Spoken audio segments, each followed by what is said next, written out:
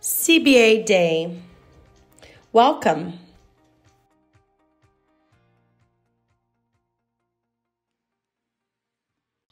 Hello, everyone. Good morning, ladies and gentlemen. Welcome to this edition. I will begin our 2022 edition of the CBA Day.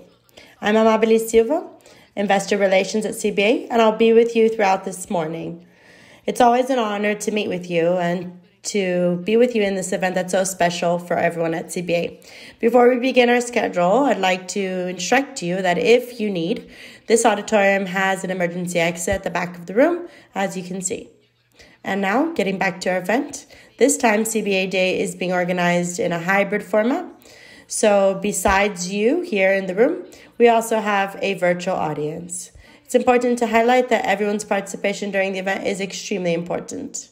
If you are watching the event online, you can send your questions through the chat, and this will be our main communication channel. And for those of you that are present during the Q&A, just raise your hand and our event team will take you the microphone. Throughout this session, we'll have many different panels with special guests that will bring in relevant topics to reflect on and discuss. Market trends in the aluminum industry with our special guest, portfolio for CBA and deep diving in recycling, innovation and digital transformation in the sector, and we'll end with Q&A. And to start off, we're going to watch a video that brings in a summary of everything that's going on ever since the IPO, an important milestone for CBA.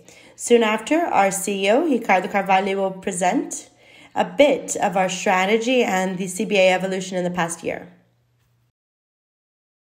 Evolution of CBA after the IPO. We were the first company in the aluminum industry to have our shares traded at B3. Timeline 2021. In July, we began trading our shares in the Novo Mercado with the highest standard of governance at B3.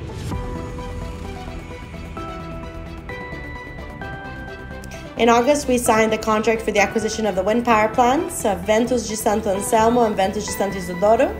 In October, we signed the contract to internalize asset management for self-generation. Then we launched the Reflata project with a selection of areas for reforestation and planting over 13,000 trees in the pilot project. In November, we signed the contract for the acquisition of Alux do Brasil, entering the segment with the alloys. And we had our first CBA Day for investors as well, and we launched our pot room at Metalex with the 15,000-ton capacity. We started participating in COP26 on climate change. In December, we adhered to TCFD on climate change. In February, we had the acquisition of Alux, and we began managing our energy and power assets at CBA with the creation of our board for the energy business. We also launched the Promora brand for the transformed segment. And in April, we had our follow-on, improving the company's liquidity. We also were awarded as the Personality of the Year in the mining sector. In May, we had the approval of our targets for the reduction of emissions by the Science-Based Targets, and we adhered to the Net Zero Ambition movement. We also launched our digital movement, and in June, we had recognition as one of the best ESG players in the mining and steelwork segment. In July, we were awarded by Moto Honda Manaus in the Diamond category, and we also had our CBA Dialogues on ESG agendas for 2030, with Ricardo Carvalho representing us at the Global Compound in the UN. We had the sale of the nickel refinery in São Miguel Paulista, and we received the AmCham Brazil 2022 award for sustainability practices. In August, we issued our first carbon credit in the Cerrado region. And in September, we restarted our Pot Room 3 in line with our growth strategy for CBA, with Ricardo Carvalho representing CBA at the UN. We had the Projeto Real with the deployment approved and a hiring phase, and the disposal of dry waste with civil construction starting up in 2024. We also had the modernizing work for our pot rooms in the next years. And we're very proud of all these achievements after 1 year of our IPO. Together, we'll continue in this success journey. CBA.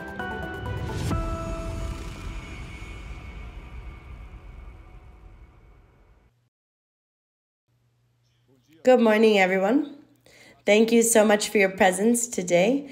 Both you who are here physically with over 100 people as well watching us remotely. It's a great honor for us to be here and have this additional CBA day with all of you here.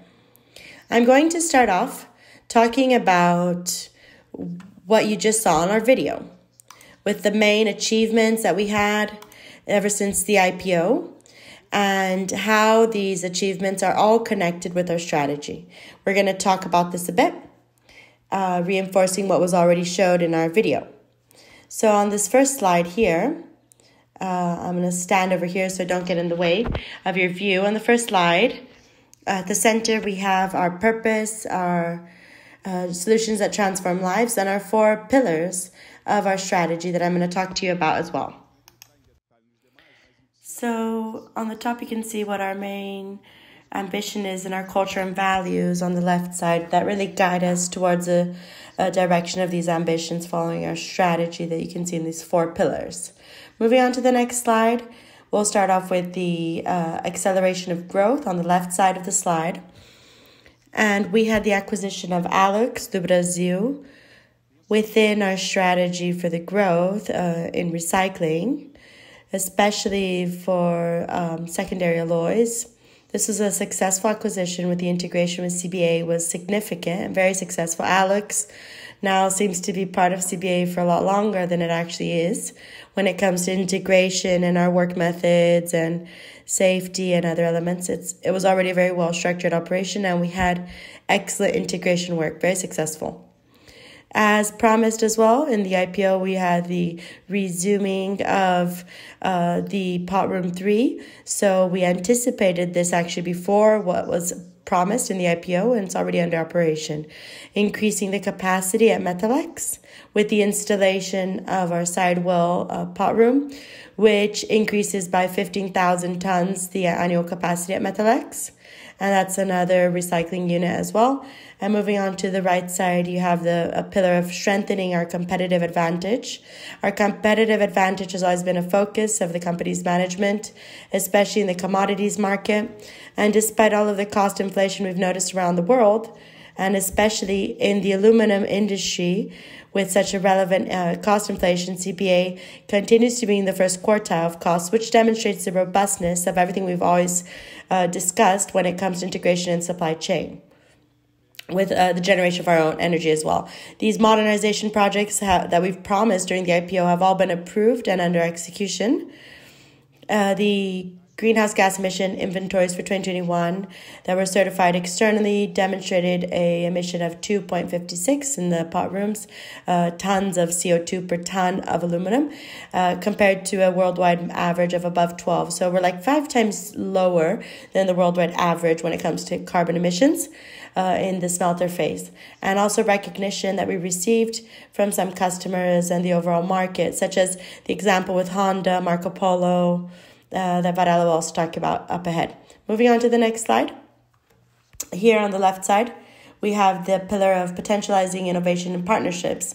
And we established a very important partnership with Gerdau to leverage the raising of scraps, aluminum scraps. As you know, Gerdau has many centers for collection of scraps.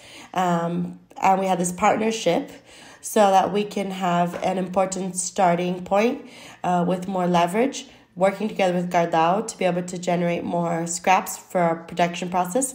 So this is a very important partnership with Gerdau in line with our strategy for growth and recycling. We also had the digital movement that Varela will get into more details about.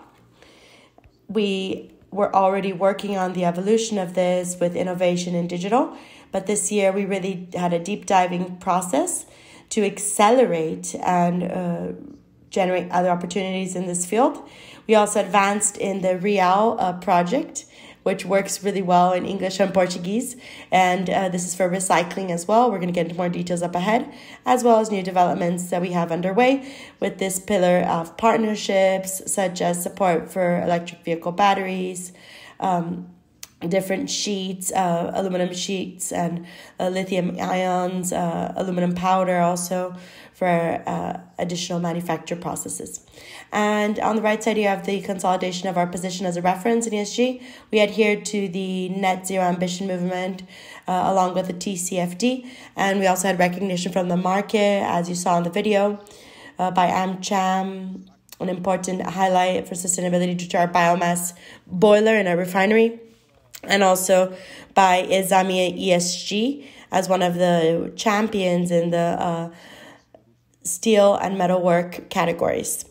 And I'm also part of the Global Compound, and we had the honor to be together with this Brazilian representation in the UN talking about ESG. It was a full day of activities there, and also was a spokesperson for SDG 17. We had our first issuance of a carbon credit in the Cerrado region. So the Red Plus already exists in the Amazon region, but we were able to develop the Red Plus for the Cerrado bioma, which did not exist before. So we had a lot of technologies and developments that had to be made to be able to have the Red Plus certificate. So any landlords that have the right to deforest their properties for farming or other purposes have now the option to not deforest or and still have some carbon credits. So you can preserve areas that would normally be degraded. And we had some important advances also in more women representing leadership positions. And last CBAD, we had 17%, now we have 21%, sorry. And we're not going to be able to keep the same rate in the future, but we're really in the correct trend or direction to fulfill our goals. And for the past 2 years, we've also been influencing our overall supply chain when it comes to ESG, which is really in line with our sustainable supply goals. And this year, we will already be certifying 100% of our strategic suppliers. And we started to really work with this in practical terms after structuring the sustainable supply work as well, which is an important ambition also to influence the supply chain and really be an example in ESG. So now I'm going to pass the floor back to Amabile to continue with our agenda.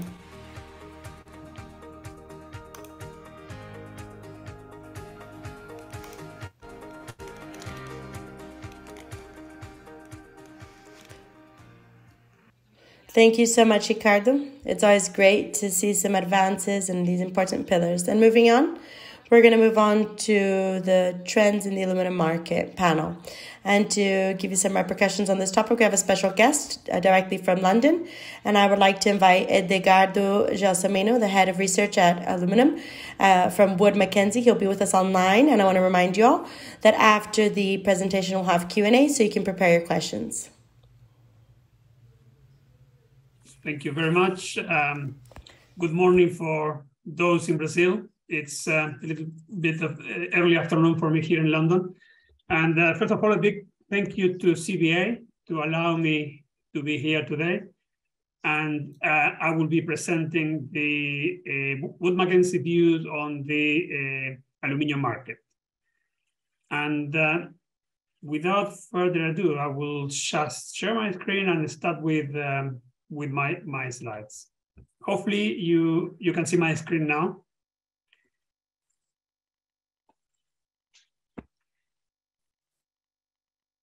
I prepare a number of slides to put a frame on the discussion. The idea is that we generate enough discussions and interest to end the day or this session with a good idea where the aluminium industry stands and generate as many questions as possible. My presentation will be divided in two sections. The first section is an overview of the market, which is the main section, where I will discuss the main driving forces for the prices, the fundamentals of the industry, price forecasts. And then the second section is more about the medium term, where I bring the attention to the areas of growth for aluminium in the framework of energy transition. And then at the end, we'll have enough time to make questions. Beth, I can see a bar at the top. Hopefully you see the entire screen. the best way I thought to start the discussion on aluminum was to present where commodities are. This is the price evolution from January this year for all base metals in the aluminum LME complex. I deleted nickel because it was off range, but the majority of the base metals are presented here in an index form, with the beginning of the year being 100.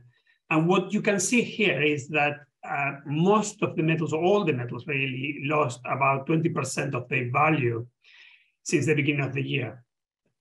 And the other thing that you can see here is that aluminum was the best performer for pretty much Q1 and most of Q2 before it started to lose ground. And now it's one of the worst performance since the beginning of the year. Now, the one thing that this chart tells us is that the entire LME complex was affected by the situations in the markets in 2022. Basically external sources. But aluminum was particularly hit after the second quarter because the reliance on construction and transportation, which make up more than 50% of aluminum consumption, and there are a number of reasons that led these sectors to underperform, but particularly interest rates, inflation, leading to interest rate rises, and this affects all demand of products or sectors that rely on financing.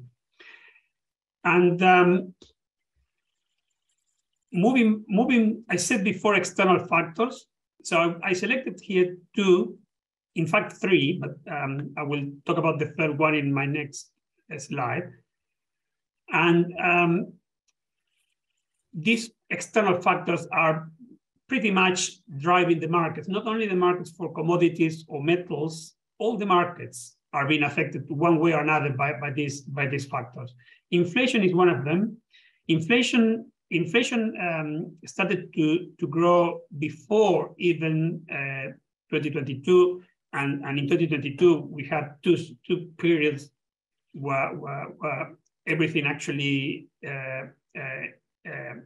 got worse when with the invasion of Ukraine. But before that, there were already inflation forces or inflation expectations related to the amount of money that the governments put into the markets during the lockdowns or the worst of the pandemic. Everybody expected that somebody would have to pay for that. That would have to come back as inflation for printing money to support that period. But really, this year, so what we had is an improvement in demand at the beginning that helped aluminum to outperform other metals, but also. So what we had is a supply constraint that supply couldn't really match the surge in demand, post-pandemic demand. And we had a lot of supply bottlenecks and logistic bottlenecks that increased prices. So all these were inflationary sources, to put it in that way. But then we had the energy crisis as well. We had gas prices started to escalate, especially in Europe. And then the war in Ukraine really generated this, took everything to the next level. The energy crisis became global, but with the epicenter in Europe. The most, everybody knows how bad the situation is in Europe and how much uncertainty we have at the moment here in this part of the world in terms of not only prices. The gas price, for example, increased by tenfold over the year, but also when this is going to normalize, and nobody really expects anything to become normal again for at least 2 years. Then, obviously, inflation forces central banks to act, and the way they act is by tightening monetary policy, increasing interest rates. And we have, for example, the Federal Reserve that is clear that they have the objective to bring back inflation to 2%, or the long-term average or goal. And that is clearly having an impact on GDP. One thing I wanted to mention about these numbers here, these charts, is that they look very optimistic now. But this is, I thought it was interesting to show them, because this is Wood Mackenzie forecast from just over a month ago. But things change very, very rapidly. And this is pretty much what is driving today's markets, expectations and risks. And this is causing investors to move to safer positions, and all this is having an impact in commodities. But I will go back to that. GDP is another important factor on the performance of the markets, and everybody or most analysts were expecting global growth of 4.5% back in December 2021. Now the same forecasts are below 3%, and for many developed economies, the forecasts are negative for a number of months or quarters. So the picture is quite grim. All this obviously is spooking markets, and they are reviewing all their positions, moving away from commodities. So this is one of the reasons, external factors affecting the LME complex. Another factor is the US dollar. Normally, we associate the value of the US dollar with gold. There's an inverse relationship that most people always intuitively think of. But the value of the US dollar also affects industrial commodities. And the conduit for this is through cost. Although I would argue that this is not probably the main reason today, but this is the way that traditionally was seen. A strong US dollar means that for all producers, say aluminum or metals in general, or commodities, producers located in non-US dollar regions, the cost of production will fall, and therefore less cost pressure, prices go down. But today's events, I think, are slightly different. It's more about people or investors repositioning in favor of dollars as a safe haven, if you want to put it that way. Now, I said investors, and this is important because the catalyst for all those market sentiment or market views into the metal prices, in this case aluminum, are pretty much driven by how the positions in the LME pan out. The LME, as you know, is the price is based on supply and demand of contracts. Therefore, what investors do is matters. And this chart is particularly important. If you look at, for example, the two areas, by the way, are the positions of funds. So this doesn't include consumers or producers that they will use the LME as a hedge. This is pretty much investors. It's only the positions of investors. Therefore, we can have a good idea of what are they, how are they having an impact on the metal price. From May, if we put an LME price here, the line that we have here is the net position. So the light blue would be the long positions that they have, and the dark blue at the bottom is the short positions, and the line is the net position. From May 2020, the funds started to become more positive and increase their long positions and offload short positions, increasing their net position or taking that to a positive level. All this period here, the aluminum price was going up. So if you put a price chart overlapping this, you will notice that the aluminum price starts to grow from about May 2020. Then it becomes, it gets strong all this period where the net position is positive. And in this period from May, when you see that the positions are started to become less and less long and become more neutral, the LME price started to fall. Now, a couple of weeks ago, or last week actually, for the first time, we had net funds position been negative. So this is telling you what the investment industries is looking at. They are actually bearish in aluminum. They have a lot of fears, and the fears they have is the fears of recession. So they are looking at one part of the equation. We as analysts, we need to bring more transparency. There are a lot more to it. There's a lot more to it. One thing that I think is very important to note, and probably investors are not yet looking at it, is that the aluminum supply is quite fragile at the moment. For instance, the cost curve is actually cutting the cost curve, or the price is cutting the cost curve at, depends where you measure it, because today the price was a bit better, but when it reached like 2,100, the price cut the curve at around basically leaving more than half of the industry losing money.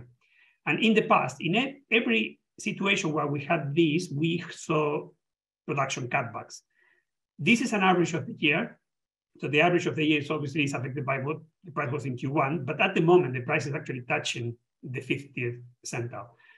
So I would say we need to watch this because the industry is actually, profitability is quite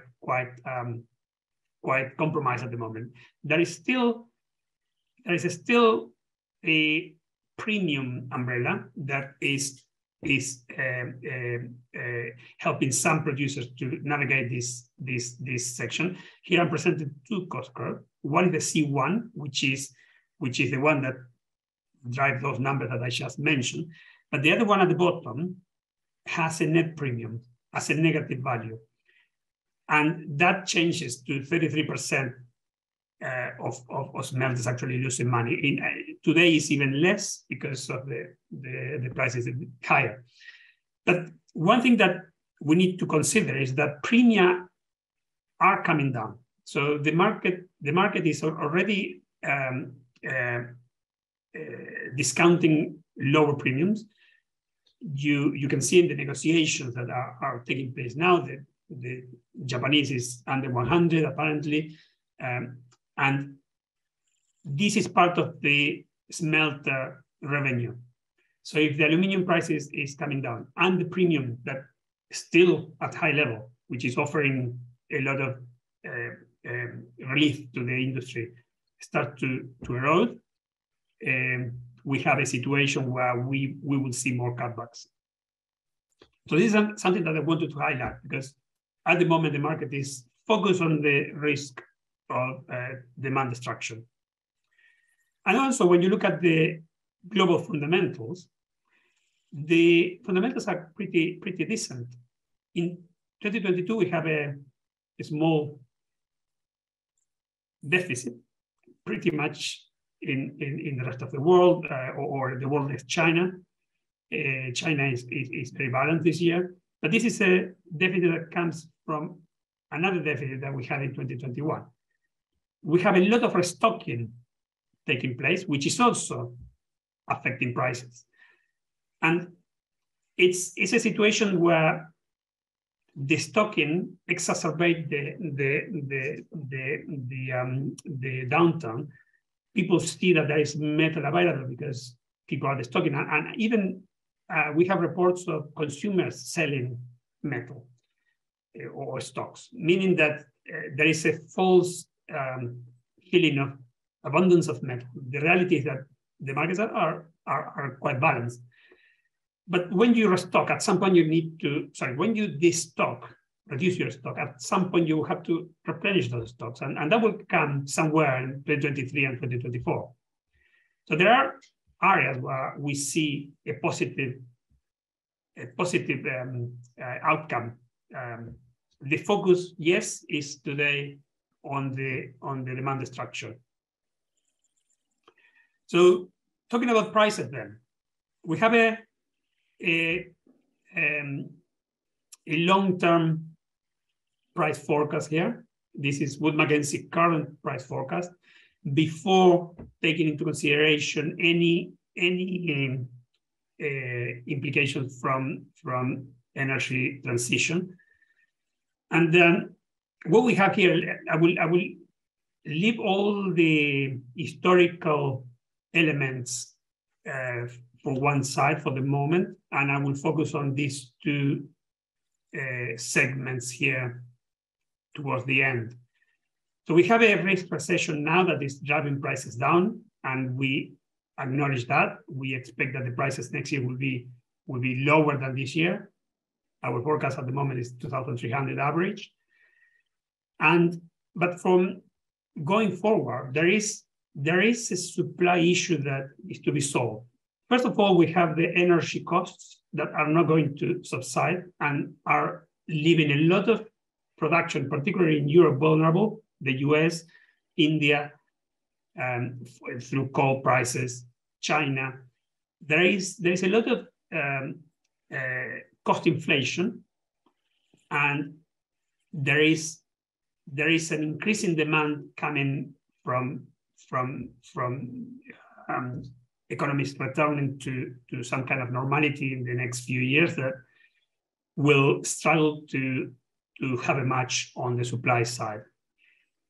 With that in mind, Wood Mackenzie forecasts a recovery in prices in the second half of this decade. So this is from today looks like a positive or an optimistic forecast. I would say that when you bring supply and demand situation together, this is a very, very reasonable outcome. And in fact, and this brings me to the second part of my presentation. I don't know how I'm with time. I think I'm okay. I will go very quickly with this because we would like to have enough time for discussions. But this represents the growth areas for aluminium in a frame of energy transition. If the world is going toward the achievement of 1.5 degrees global warming, the implications for metals are enormous. And there are metals that are clear winners on this, but aluminium is one of those. In particular, on the EVs, the transition from internal combustion engine vehicles to EVs, and the support grid for the electrification in general. All that will result in a big increase in aluminium. Remember, this is not in our base case. This is in addition. So we are looking at, I said, 11 million tons by 2020, and it's something like 20 million tons by 2040. And you can extrapolate those numbers also for primary, because that's total. And if we are not going to achieve that 1.5% degree scenario, anything in between will still be significant for aluminium demand. So there is a demand expectation here that is not even considered yet in the numbers, that is a supply risk, because all these numbers that I'm saying here, 10 million, 6 million, primarily, or most of them outside of China, it's very, very difficult to think where we can find areas of the world that can support a new aluminum capacity, and in particular, new low carbon aluminum capacity, because the days of building an aluminum smelter next to a coal mine are gone, although there are some projects still on the pipeline in Southeast Asia and in India. But in general, going forward, that will be more and more difficult to finance and to justify. So when you see that way, you have a huge supply gap here. And I can see really, this is really a positive factor. Well, positive, what I'm trying to say is the bullish factor for the aluminum industry. Yes, today we are in a very, very bad place because there is a lot of uncertainty.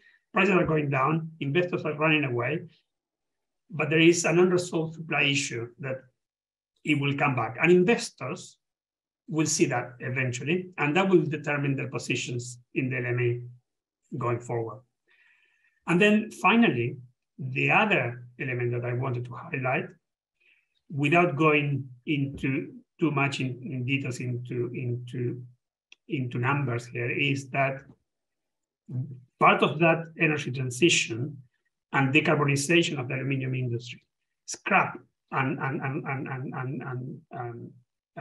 circular economies are key, because aluminum is a green metal because it's recyclable. That's the main reason why aluminum is green. If you need to produce it in a green way, and one of the things that you also need to do is to be good at recycling, collecting aluminum after end of life and recycling it and bringing back into the supply chain. We are already aggressive in our base case analysis in how much scrap is going to be needed. But on a 1.5% scenario, that is even higher. So the message here is that there is a supply issue brewing that the markets at the moment are not seeing. And there is also the need to bring scrap. This is not, it's not solved yet, because the scrap industry needs to improve quite a lot in order to achieve these goals. Need to be better at collecting, at sorting. We're still not there. And also, a lot of companies now are increasing the amount of scrap that they are using in their processes, meaning that there is also pressure on scrap availability. So each company that has access to green sources of power and access to scrap sources, and they have scrap ability to process scrap, will be an advantage and will be in a good place on the next second part of this decade. So these are some things that I'm not going to go into detail, but basically there is demand from power generation applications into different areas of the aluminum demand. But from the price point of view, in order to, I will go back to this slide, in order to bring back, to incentivize this kind of supply, 17% by 2050, on the top of what we have now, you will need enough price incentive for the industry to bring this capacity. So the prices that we saw in my previous slides, going to 3,000, 2,500, are in this scenario looks very, very conservative, because it's not going to be enough to bring new capacity. And I think with that, I will probably leave it. I can go through those takeaways. We can go to questions, but in general, what I'm going to say is that at the moment there is a focus for markets to just center on the demand destruction and the risk of recession. There's little consideration on the supply issues that are still unresolved. There is also a case for aluminium in the medium term that is also unresolved from the supply side. And then scrap, we still need to get better at it if we are going to achieve all those goals towards the energy transition. And I will leave it here. And I think we can probably have we have good time for questions that you may have, or areas that you would like to areas of concern or areas of interest that you would like to expand. Excellent, Eduardo. Thank you so much. I'm sure everyone was anxious for this moment in the presentation. Now we'll begin our Q&A. And I want to once again invite Ricardo Carvalho, our CEO at CBA, as well as Luciano Alves to join us for this part of the event. If you do have any questions, please raise your hand and we'll take you the microphone. And for those of you that are online, you may submit your questions through the chat. Now we have our first question from Isabella Vasconcelos, Bradesco BBI. Please, Isabella. Thank you. Can you hear me well? Is Eduardo still on the line? Did you do? Hi.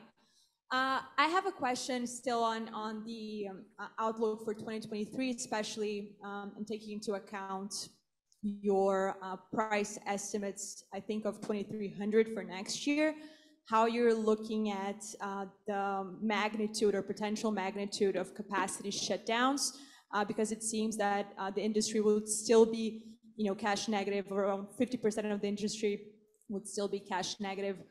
So I'm curious to see how you're incorporating additional capacity shutdowns for next year. Thank you. Thanks for the question. Well, it's a very, very important point. Thank you very much. We still see more cutbacks coming, in particular in Europe. In Europe, we have another 500,000 tons of vulnerable production. The smelters in Germany, for example, at the moment are running with hedges. When those hedges expire, it will be very, very difficult to replicate them. So that makes them vulnerable. Talum. We have a number of smelters in Europe that are at risk. Smelters in North America. There is still risk of supply, and this is what I was trying to emphasize, that there is a supply issue coming. At the moment, the markets are not looking into that, and everything is very, very much focused on the demand destruction. Now, we don't expect demand to be that good in 2023, but we also expect supply to be fragile. In that context is that we forecast a price of around 2,300. And that obviously is a price that will take the industry to historical kind of levels of where the price cuts the cost curve in the 90th centile. There's always a 10% marginal production that operates for many other reasons, or perhaps because they have hedges or they produce value-added products. But in general, that is consistent with our view. I don't know if I answered your question. Hopefully I did.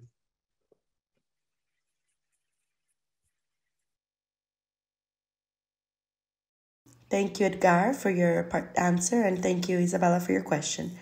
We have one more question coming.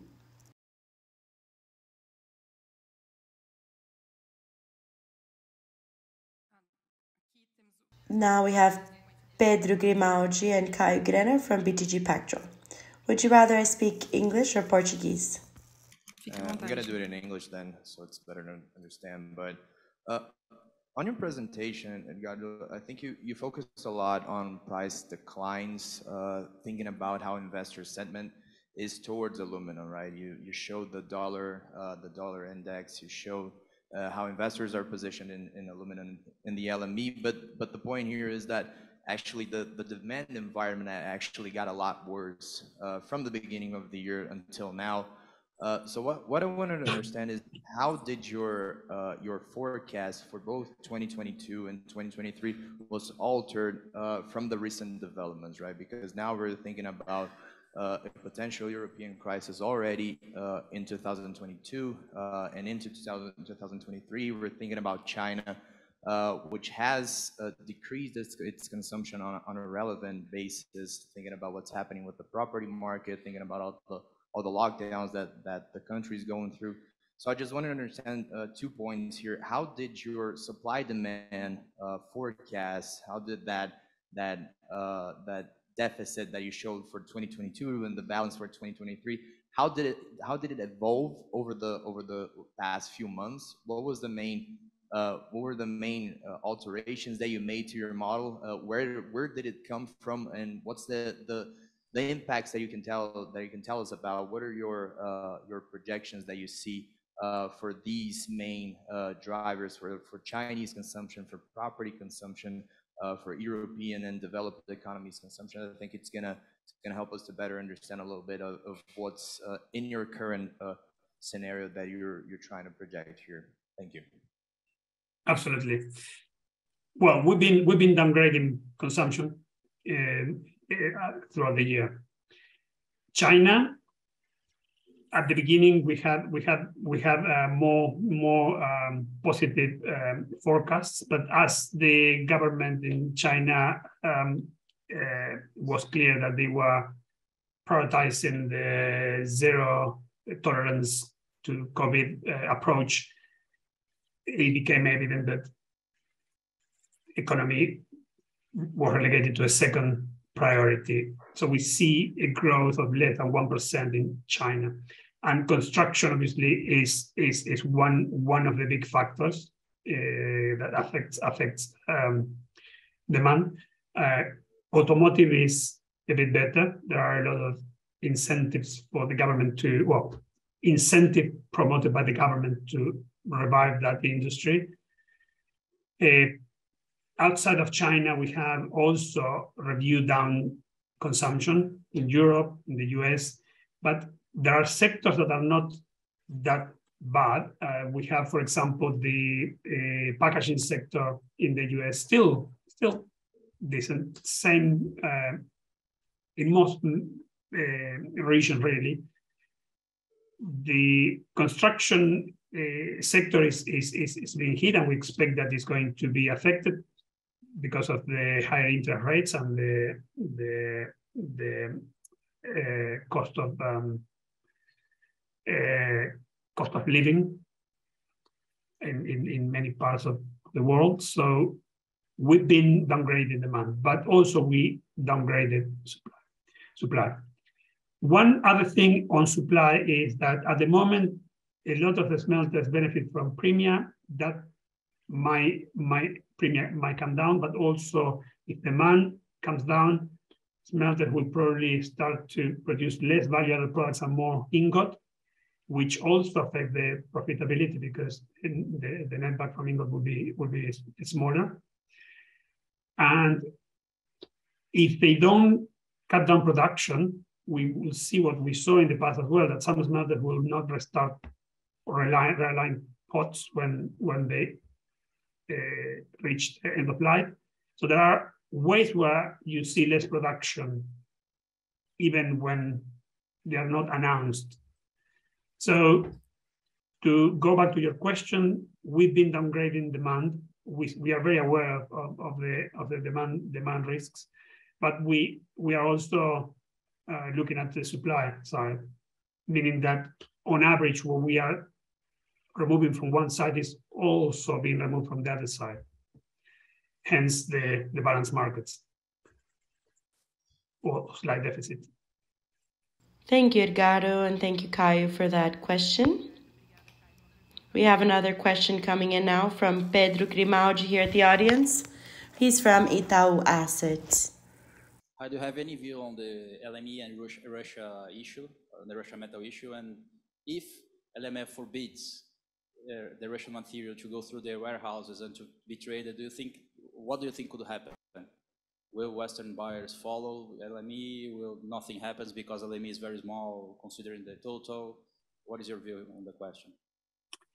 Well, let's put it the other way. The LME doesn't want to do that because the LME can't really go and put sanctions on Russia when governments don't.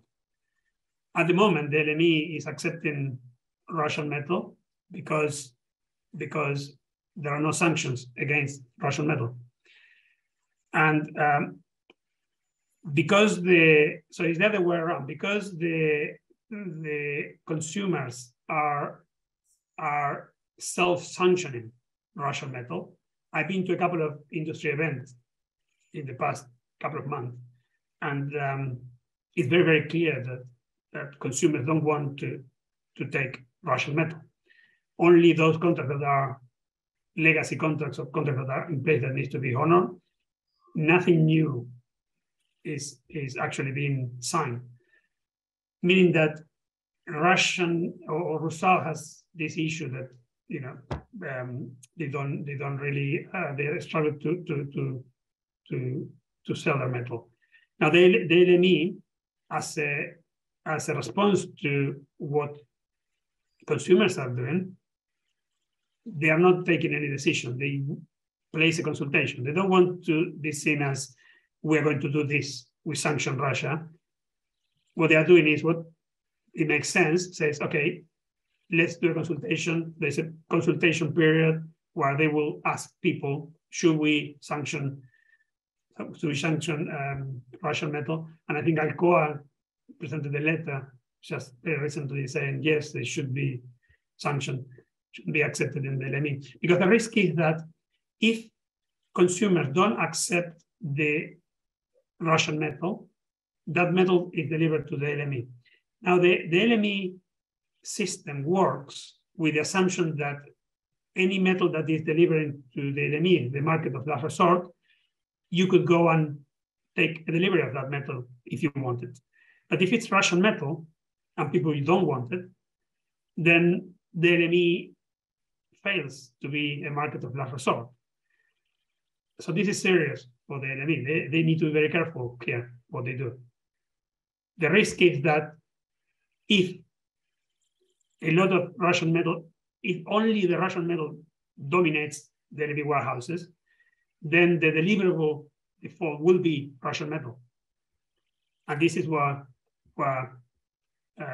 markets are concerned, because if that is the case, the price will be at a discount, because if the Russian metal is at discount, and when you get the metal from the LME, it will be at a discount, distorting the pricing mechanism, not too dissimilar to what we saw during the 2013-2014 warehouse saga, where most of the pricing took place outside the LME, hence the premium. We risk a similar situation where the LME will be a discount price and the real price will be higher, because people will say, okay, if the LME is this price, the Russian metal, a good Western delivery would be higher. And that would probably be taken by the premium. That's something that could happen. Thank you, Edgardo. If anyone else in the audience has any questions, please do raise your hand and we'll take the mic to you. Well, if we do not have any other questions coming from our audience here, then I would like to thank once again Edgardo for his participation. Thank you so much for being with us today. I'd like to thank Ricardo's presence here in the audience. And Luciano, please stick around with us as we continue with our panels. Thank you very much. Thank you very much, Edgardo. Now we're going to begin our third panel, where Luciano will talk about CBA's portfolio, growth plans, and a deep dive on recycling. Luciano, the floor is yours. Thank you, Amabile. Good morning, everyone. Thank you for your presence. I know most of you guys, we have day-to-day interactions, and I'm here really to talk about a bit of our portfolio and what we're looking at in CBA as our business portfolio. Also, I would like to talk about our strategy and the recycling market. Why do we think about the portfolio? When we look at the CBA, we have 4 businesses: primary aluminum, transformed aluminum, energy, and recycling. They all have different characteristics, different ways to analyze this. We look at aluminum as aluminum, really, and energy, considering energy trading, really. But the way we face this is really interesting for you guys to understand. When we look at the portfolio, we have 4 different pillars that really help us assess the business. First, the natural strategy with the strategic fit in this business. Secondly, the issue with generating value, where you can create value for this portfolio. Of course, we always look at the risk and return, not only the return, but also the associated risk for that business. And if this business or this project makes this portfolio more or less resilient in the future, which is also so important. And of course, with the indicators and the ESG indicators, if this will guarantee sustainability in the business overall, and if it's going to be a perennial business during the next decade. So in CBA, we have a main business that's still primary aluminum, and we have some other projects that we're going to discuss that will grow this volume even more with the start of our 3rd pot room. But naturally, although this is more of a commodity business, there's more returns, but there's higher risks because we're more exposed to volatility in LME.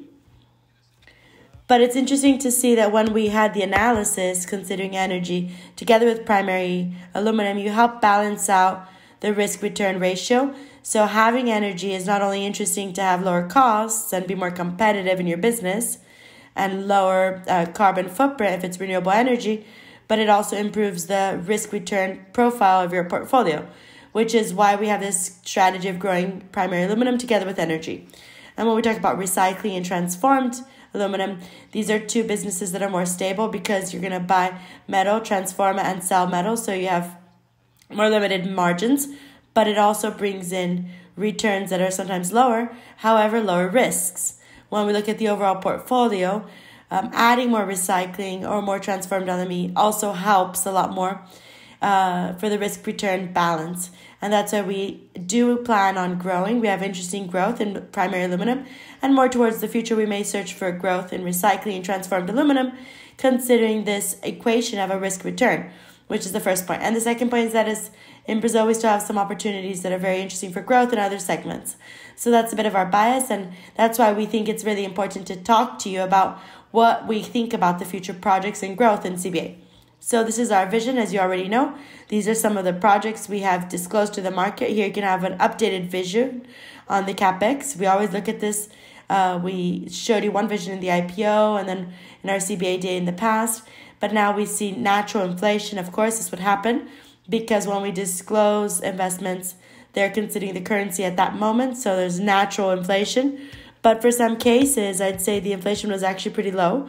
Maybe one case where the inflation was a little higher was a project where we closed this throughout the year. In the beginning of the year, we had the equipment, then we had the currency impacts and the steel costs and stainless steel costs as well, which generated a lot of the cost on impacts. But generally speaking, it's a cost inflation that's expected considering the period we experienced and also what has been going on in the world. So there's over 2 billion in investments, almost 2.5 billion have already been approved and under execution, which is a bit of what Ricardo mentioned in the beginning of the presentation. And this is distributed between 22, 23, and 24. Besides all of this, naturally, we have other projects that we also disclose, which is renewable energy, where we brought in a bit of this vision. So we have investments we can work on here, but we also have other alternatives that we're assessing, and we're open to these other alternatives. One example is that we could work on a PPA and buy energy from the market with long-term contracts. We can also have investments partnering with energy project developers, as we've been doing at this moment, where we're going to have a project next year with Votorantim and the wind power area in the Northeast as well. And we can also work on 100% of the investments. We have a solar power project in Goiás and Niquelândia under development. So we're looking at these three alternatives always, and there's pros and cons, and we're going to make decisions at the right moment. But we will have more investments in energy in the future to support our growth of aluminum, as I mentioned. In the Rondon project, ever since we've been talking about this, we didn't have many changes because it's a project that's still under development. We're at the previous before last phase. Next year we're going to be in the last phase. Then next year we're going to have a more updated vision on the values and costs, and we're going to disclose this, of course. And we really want to extract the most value from this project, but we are also looking for partnerships to develop the project together. And of course, finally, you have the M&As, which are always important alternatives for growth and possibilities for CBA. We looked at this actively in the market. Alux was a great example. We had an acquisition from the IPO until now, and there's others that could appear. But considering the current moment, we are not in a rush. So we have a lot to deliver in the business still. We're really focused on delivering these. And over time, we may see new opportunities coming in, and we're going to always look at what's best for CBA. Finally, in this first part, when we talk about the strategy, I just want to remind you about the investment strategy. As I mentioned, of course, we do have these uncertainties in the short term, as Edgardo mentioned, but we cannot forget what this business represents. On the left side, you can see a bit of the vision on the other points about the industry. It's an industry that changed. There's a supply and demand profile that's more balanced out, but more towards the long term, we have a tighter issue with the offer in China and the supply. We have a diversification in different segments as well. And with this decarbonization, as Edgardo mentioned, we could have new applications, new demands that could bring in more volume for sales in the market. This current energy crisis, of course, we expect that at some moment it'll end, but it should leave a cost inflation, and part of this is perennial. So it could be that we're looking at costs for the future dropping, but there's an inflation that's here to stay. Just with the inflation of CPI products, we can already see this cost going up in the industry, and this, of course, pressures costs and prices should kind of keep up with this trend. Of course, integrated players with CBA. And just a moment, we had technical issues. So we'll be less exposed to this volatility of the inputs, since we are going to be producing the bauxite, producing aluminum and generating energy. So we should have some kind of competitive advantage since we won't have exposure to this cost inflation. We do have exposure to some inflation, but it's lower than what you see in the average of the industry. Besides this, we also have another issue where eventually we could maybe have a premium considering our low carbon footprint, or maybe even charges for someone that's higher carbon footprints. It's still not a reality. It's still an initial trend, but we're going to start feeling this in Europe in 2023, and we'll have a little more of the reflex on how this could impact the market dynamics. And there's a trend also that's more recent, that's very interesting, which is this de-globalization, or more of a regionalization in supply chains, which is interesting, first of all, because in our vision, Brazil is a really friendly geography. So, of course, if there is some kind of a shift in the supply chains or networks of some regions, Brazil could be a great, interesting place for this to happen. And besides this, the fact that CBA is already integrated into the supply chain, if there is some inflation or if there is some impact on the fact that you're going to be starting to offer some inputs from other locations, CBA is, of course, less impacted or more exempt. So this is kind of an industry perspective. On the right side, where you see the CBA side, we have an asset that's very competitive in the first quartile of costs and emissions, with low carbon emissions and footprint. We have growth in primary aluminum and in recycling. We're searching for more opportunities for growth as well. We're really well located in Brazil to operate where we're already in, but we have a cost base and logistics that's very favorable for the US or even for Europe if our products are well accepted. We already have a direct channel with the US. It's about 10% of our total sales through exports to the US, but in the future we have an interesting trend. We could possibly even be exporting more. And finally, the fact that we're in this supply chain allows us to capture greater value in each phase of the supply chain, from bauxite until transformed and recycled. Well, great. So now about CBA, I want to start going in a deeper dive into the recycling market, and then Alexandre we'll talk about our recycling initiatives. So about the recycling market, Edgardo talked about this topic a lot. But the first point is, why is recycling so important for us? First, low carbon footprint. We show that recycled aluminum has a footprint that's a lot lower than all of the other energy sources. So aluminum produced in other energy sources actually ends up having a higher carbon footprint than recycling. So the renewable energies will have about 2.5, 2.6, as we can show you the hydropower plants, but recycled aluminum is 0.6. So there's a demand coming from different segments. You can see transportation, construction, and electric power generation, where you have a benefit of having the aluminum used in these segments because you have reduction in lighter weight and a reduction in energy consumption. But there's a demand for recycled aluminum. We know that in electric vehicles, you have more demand for recycled aluminum. 40% more aluminum in an electric vehicle than a conventional vehicle. But besides this, you have a demand that's greater for recycled aluminum. This is also the case in civil construction, where you have a demand for aluminum and an improvement in energy efficiency in the buildings, but also recycled aluminum with greater scrap content. And when it comes to energy, not only with the electrification of the grids and electric networks, but also with solar panels, and you also have more recycled aluminum. So together with all of these factors, this would not be enough on its own for a trend to really become a reality. But there's another point that's very important, which is the demand on the field. We have two factors that are very interesting. So first of all, in the first phase in our supply chain, after our customers really demand greater amounts of recycled aluminum in the packaging market, as you can see, some examples, and also in the automotive market, as you can see, with the segment with other targets to reduce emissions that will naturally have to have more recycled aluminum content or low carbon footprint aluminum. So there's a demand coming from our customers and our end customers. And there's also a strong demand where the customers of the customers or the end customers are a lot more conscious, more critical, and of course interested in the impacts of the products they consume. And naturally they'll bring in a demand that is more that is greater for this kind of product. So that's why it's so important to have our positioning in this segment and having a bigger amount of volumes coming from recycled aluminum. And then within the reality of the aluminum market, this is a forecast we're bringing in from specialists, and where we always consider Wood and McKinsey's visions. But there's a stronger demand for recycled aluminum, and we can see the demand of recycled aluminum is growing a lot more than primary aluminum. It's about 0.5% per year. Recycled aluminum is about 3% or more, and it leaves from total recycled aluminum on average about 25 and 30% of the demand to more than 40% in 2 decades. So we see that the growth is relatively gradual or stable. But why is that? Because it's not that simple to grow in recycled material. Why? Because first, it's a cultural aspect. So you need to change the culture in a country to be able to incentivize recycling more. It's not something you're going to do from night to day. It takes time. It's a process. Brazil's quite well developed, but other regions are not yet. That's the first point.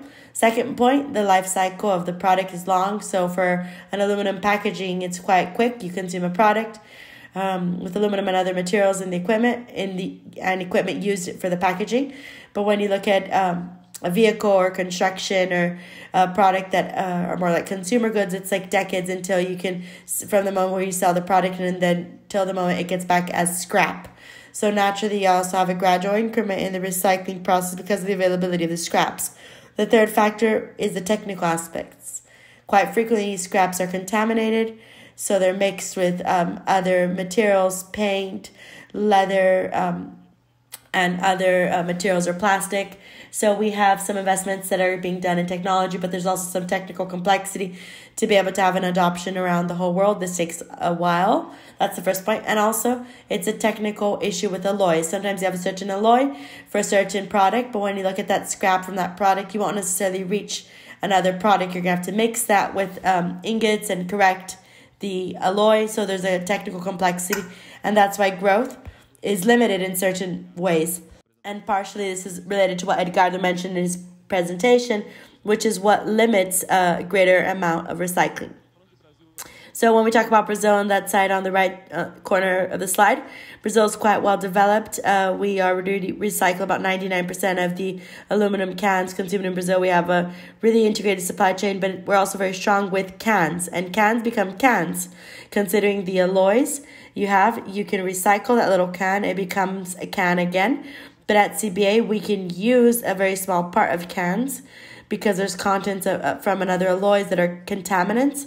But that's why it's almost a closed cycle in the can market in Brazil. But although it is well developed, there is some opportunities for us to consider scraps that can be good for us with profiles or from scraps from automotive vehicles, where you still have a potential to reach some level of the use of the scraps in the market. As Ricardo mentioned, you also have expected growth for us as well when it comes to collection centers and other partnerships, so that we can have greater volumes of recycling in our product mix.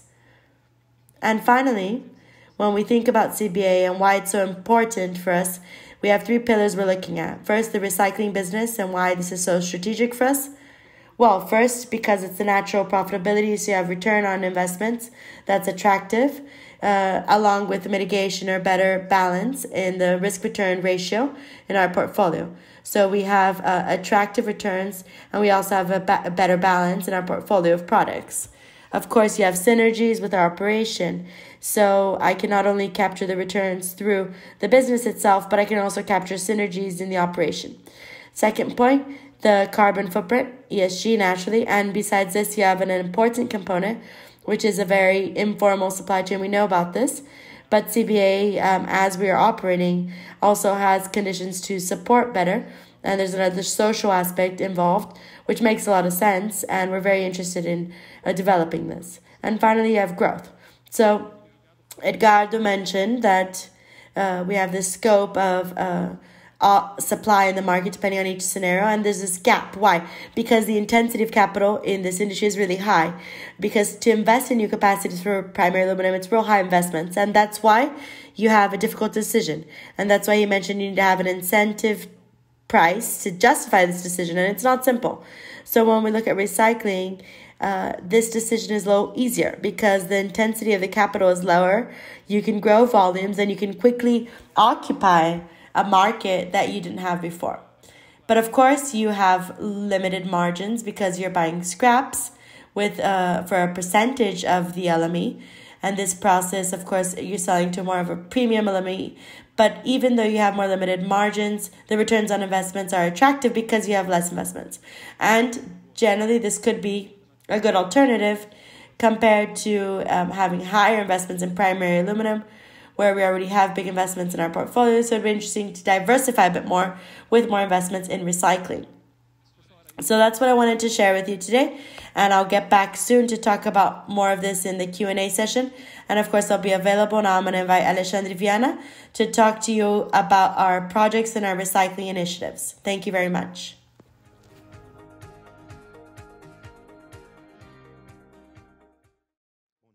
Hello everyone, good morning. It's a pleasure to be here, and the idea is to show you how we're going to invest in recycling and why. The first slide is really educational because it shows you where the recycling comes from the aluminum industry. At the center of the slide you can see the CBA factory, and you can also see our own scraps generated in our own internal process, and then we have our products that move on to our customers, which are all industries that process these. They also generate another type of scrap, which is the industrial external scrap. And finally, you have the final consumer, which at the end of the cycle, as Luciano mentioned, also generates scraps post-consumption. So the scraps industrially and the industrial external scraps from the customers are a situation that's pretty much well equated because there's no contaminants. So we basically recycle 100% of our internal scraps, and what our customers provide, we close this cycle also recycling at CBA, because part of customers' scraps they can also recycle at their own factories. So the difficulty or the bottleneck is the scraps post-consumption, which naturally will come from some demolition. So there's going to be sand, there's going to be screws. It could come from a car, it's going to have plastics and so on. So if we use this scrap in our process, first of all, we'll have technical issues because we won't be able to reach the chemical composition we need. And secondly, we'll have another problem that's environmental because scraps that are painted generate emissions, which are undesirable. So that's the main issue that we're equating. Our focus is in the post-consumption scraps, and then you can see what we're doing. So some of our main initiatives. So for Metalex, our main objective with this recycling line, which was already mentioned, they're coming in now. We're going to make the content recycled grow a lot at Metalex, and that's how we'll be able to be a worldwide reference in CO2 emissions. Today, Metalex already does this with the billets when we use this most of the times with the CBA ingots that vary between 1.5 to 2 when it comes to footprints, and it could even reach 1.4, which would be the worldwide reference. I was actually at a conference 2 weeks ago in Barcelona for aluminum, and it was a business meeting, and whenever we would sit down and discuss business with billets, the first question was, everyone asked, what's your carbon footprint? That was the first question. So there's value in the industry. Synergies between the operations and units at CBA, that's very interesting because some of the scraps, for example, that are generated at CBA today are being processed at Alux. So this synergy ends up generating an optimization in our portfolio. The way we operate in the secondary alloy market, Alux introduced us to the new market. And up until then, CBA did not work in this secondary alloy market, where you are working basically in automotive and auto parts markets. So secondary alloys, which are used basically 90 or 95% of scraps and only 10 or 15% of pure metal. For example, at Metalex, we currently use this 60% scraps and 40% pure metal. So it's a whole new market that ends up making us have the possibility to use scraps that are different than the ones we were using before at Metalex, for example. And it really opens up our scope when it comes to products and types of scraps that we buy. And with this, of course, you can also operate in a more significant way in the recycling market. So for the recycling line, Metalex and CBA, in the next year, we're already going to be inaugurating this recycling line. I'm going to talk about this in more details in the next slide. And we already have plans for somewhere near the future where we can have another line that's very similar within CBA that could supply our lines at CBA for scraps. An increase in the recycling content and transformed products, that's another opportunity as well.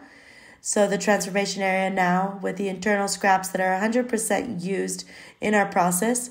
A good amount of the scraps from customers are also transformed and used in our process.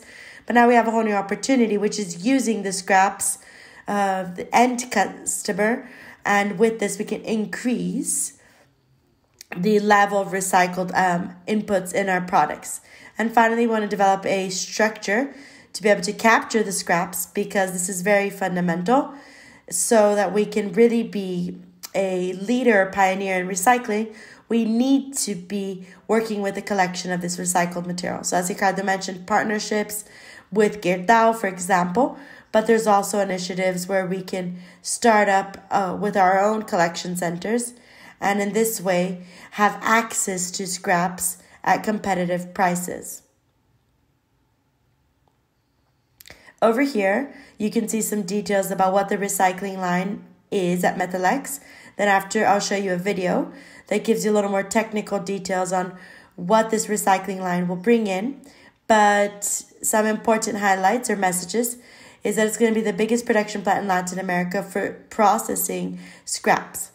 It's 100,000 100,000 tons in this line, and 50,000 tons will be consumed at Metalex, and 50,000 tons will be consumed at CBA or Alex.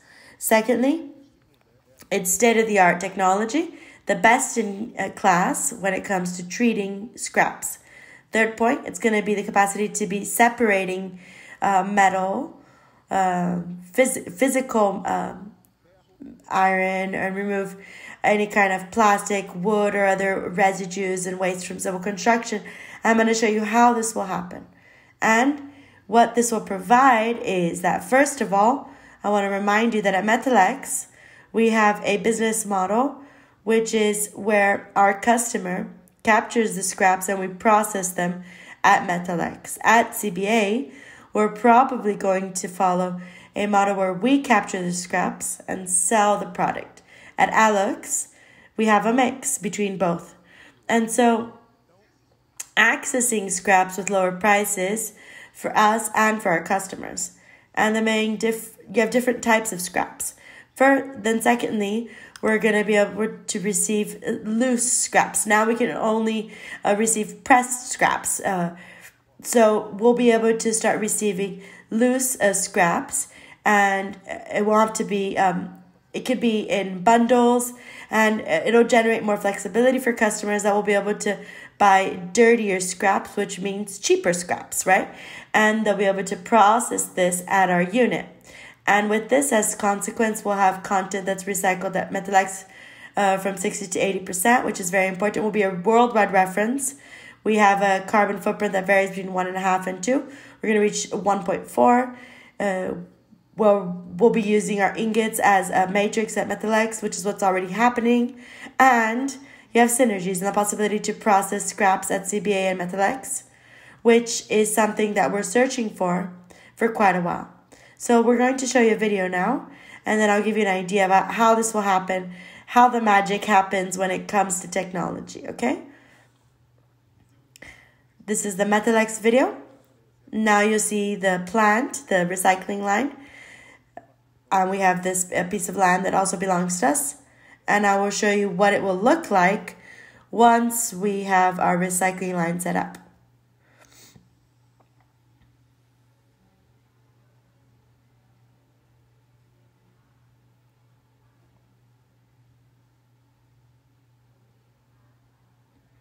So this is where you start the process.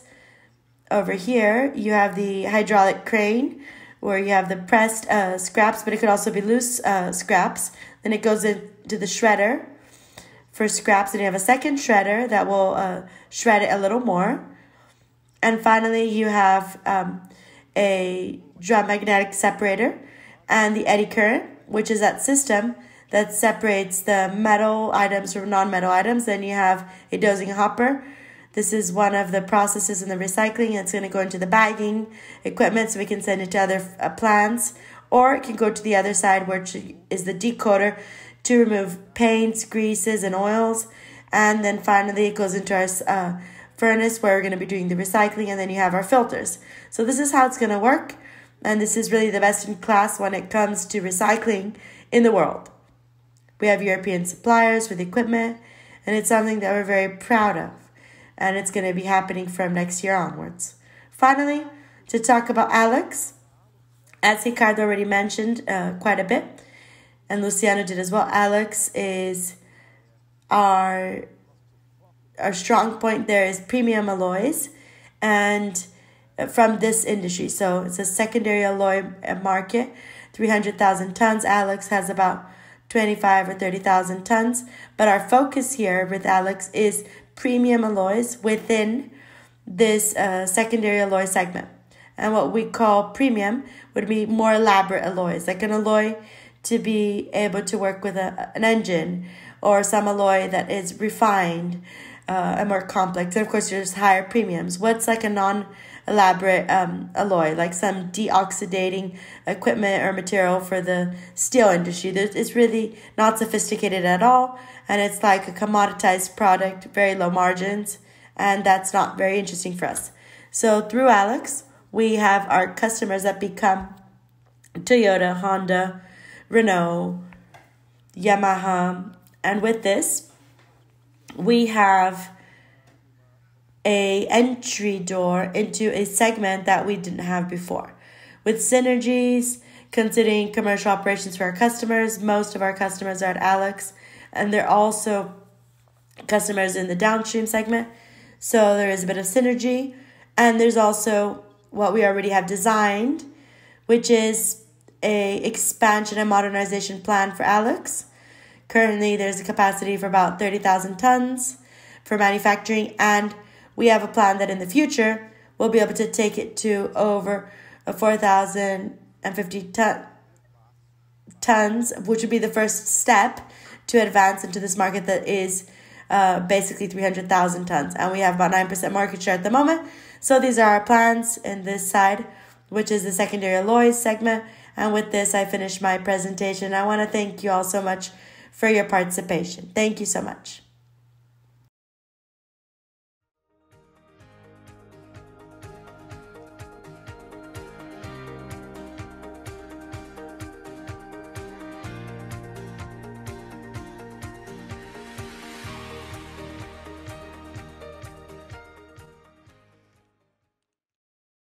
Great presentation, Alexandre. Thank you so much. And it's great to see this plant for Metalex in details in our next panel. We're going to talk about digital transformation at CBA and what it means to be innovative in our market.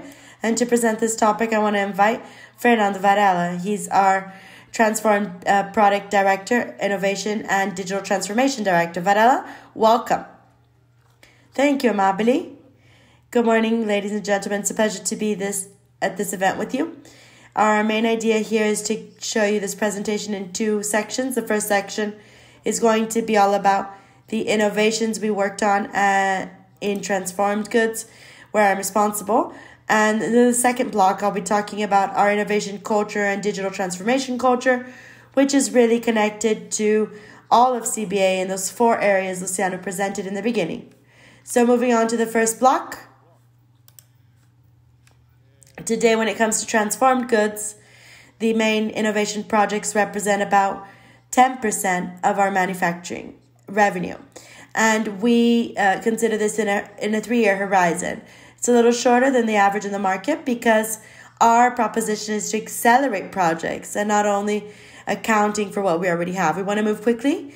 And so that's why we presented in our previous CBA day what we do and how we innovate through startup design thinking models, canvas, methodologies. That's not the goal to go over all of this once again, but our main focus is to demonstrate where we operate within this chain. So we're searching for synergies and partnerships with the possibility for co-creation with our customers, searching for opportunities to bring value in all the segments, looking at this 360-degree environment. So together with customers, we search for improvements that could be reduction in weight, better carbon footprint, or an improvement in logistics, environmental improvements, or even social environmental improvements. And based on all of this, we develop together with our customers. And that's where we see where our value proposition is, really meeting all of the needs in the supply chain. So that's the first step, and it's important to share this with you.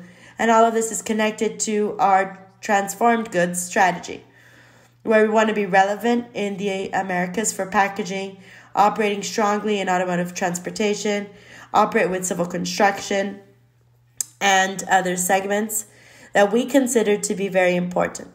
So it's a bit of this that we're going to go over now, and some cases as well that led us to bring this in as something relevant. Now we have approximately 90 initiatives, and each one is connected to a special business division. So we have initiatives that are connected to electrification, so battery foil reduction in weight.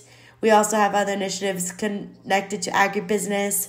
So based on all of these initiatives, we move on to a scope of opportunities and options where we can start working with these different projects for innovation.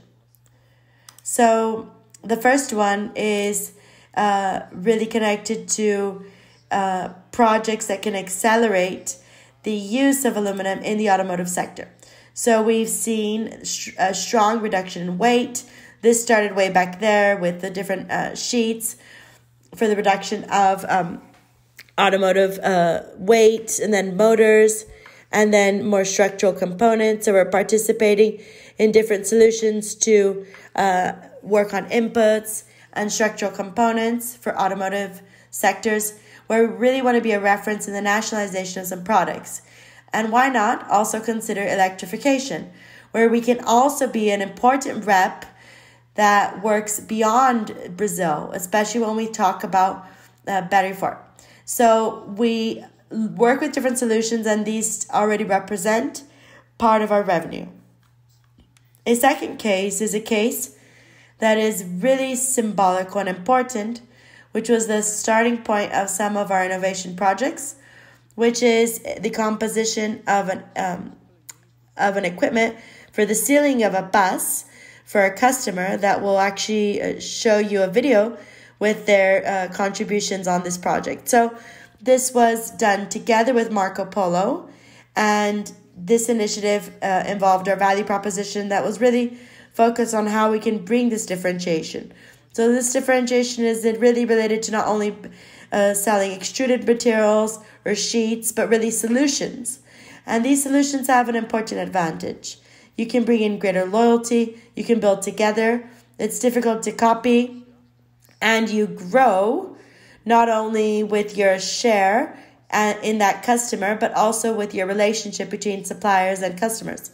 So throughout many, many years, we worked on different projects using design thinking and getting it wrong quite frequently. We had 5 different projects where we had to have like a pivot and then restart and redo them. But based on this, we were able to create the ceiling that is built at our DC in Caxias do Sul. So we have a service and solution center at the production plant in Alumínio and another one in Caxias do Sul. We built this ceiling for the bus. We delivered to the customer, and then they build this on top of the bus. This brings a lot of value. They can substitute another product. They can reduce the weight. And for all of this, it's also representing greater proximity, so we can extend this to other products. I would like to then show you a video from our customer. Hi guys, great pleasure to participate in this event, talking about a partner that's CBA, which is a supplier at Marco Polo for over 50 years. In the past years, to be more precise, ever since 2016, we started an innovative project with CBA for our new generation of travel buses, Generation 8, which was launched in July 2021, and it's really being an absolute success in all markets.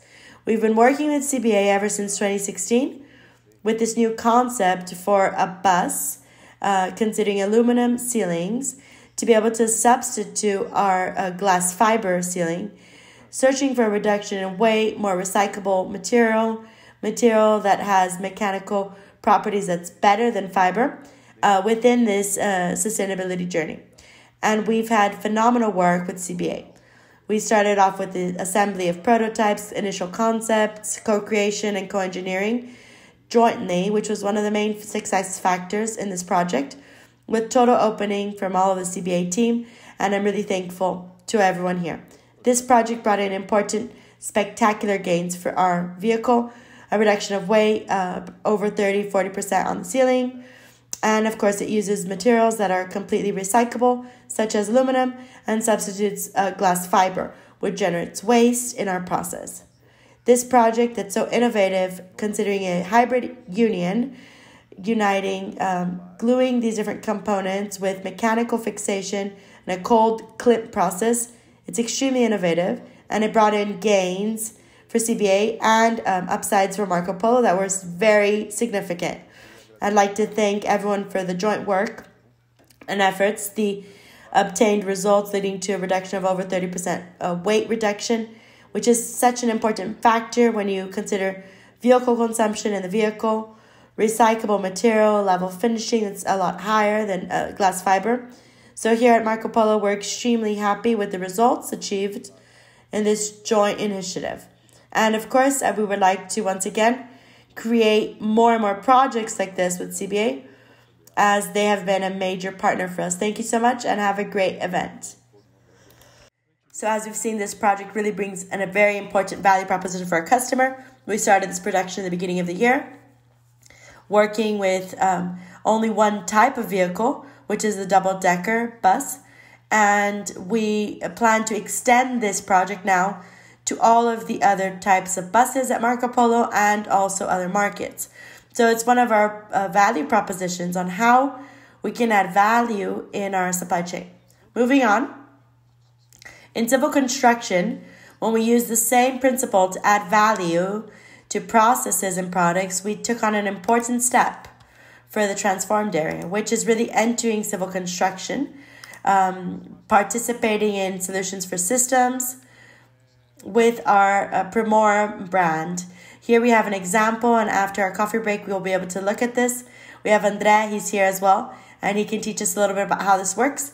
But we start going beyond and bringing this beyond civil construction with a value proposition where you can work with medium and high level projects. So we kind of leave a bit of that zone with competition for cost and price.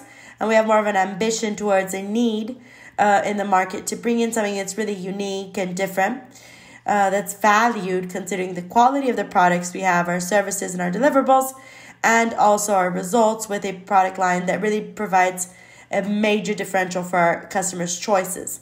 And moving on, we also have another project that is extremely important because it's not only about the actual delivery and adding value, which is this proposition with our innovation area that always looks at higher margins than the products that were existing before.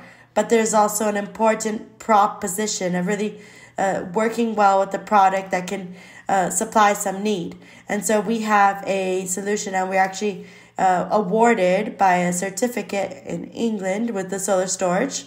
And this is a solution for aluminum for solar power in Pantanal. So we created the solution that's practically like a kit that could be set up by the local population, the riverside communities. And this kit provided electric power to 2,000 families. So besides the value proposition of adding something different in the segment, there's also another important social approach, which is something that really makes us very proud. Moving on, we also have the packaging sector, as I mentioned, one of the sectors that are extremely important, where we have a regional performance. We work in the Americas between Brazil, Argentina, Chile, and the US. Within this market with the packaging, CBA represents one of the biggest producers of the sheets in the world. If we include China in thin sheets and extra thin sheets, we're among the third largest producer for segments where we operate in. A typical example is right here on your table. So this bottle of water has an aluminum sheet, and this is a segment, right? Always packages that are like multi-leveled and multi-layered packaging. We always have flexible packaging for other segments as well, with cookies and chocolates and candies. And we are also a strong leader with value proposition that represents a lot of quality and also an opportunity for growth in the segment. So we've been working with the development of solutions for markets out of Brazil where the alloys, the aluminum alloys are different than the ones used here. So we're developing this market, entering into some segments where you have a potential for growth. So we see a potential for growth in the agribusiness, pet food as well. And we have sheets as well for applications for other packaging opportunities as well. So we've been developing these solutions that are closer to our customers so that we can be closer to them, not only in Brazil, but also in the regions we mentioned. And also looking at where the main trends are for migrating, so we can work together with associations and institutions and really develop other solutions. Along with all of this, we also have a recycling solution where, as I mentioned in the beginning, we have this project that's the Real project, which was a solution created by CBA. We have the patents for the solution, and throughout the years, it's become a reality. So we had a lot of tests done internally on the field in universities, and now we're at this phase where we're actually deploying the solution. It's a solution where actually, as Luciano mentioned in the beginning, when we take a look at aluminum cans, Brazil has 98% recycling rate.